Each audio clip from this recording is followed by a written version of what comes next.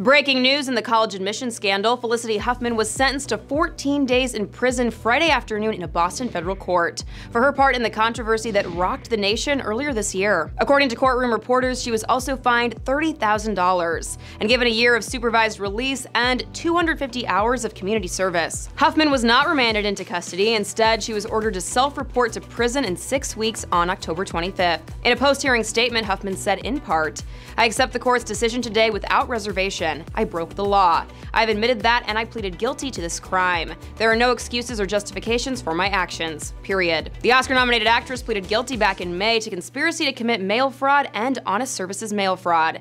Huffman, along with 49 other parents, coaches, and administrators, including actress Lori Loughlin, was arrested on March 12th. As you may recall, Huffman was accused of disguising a $15,000 charitable payment in the bribery scheme in order for someone to take her daughter's SAT exam. As for Loughlin, she and her husband face more serious charges and have both pleaded not guilty. They are awaiting trial. For more on this story, head to THR.com. Until next time, for the Hollywood Reporter News, I'm Tiffany Taylor.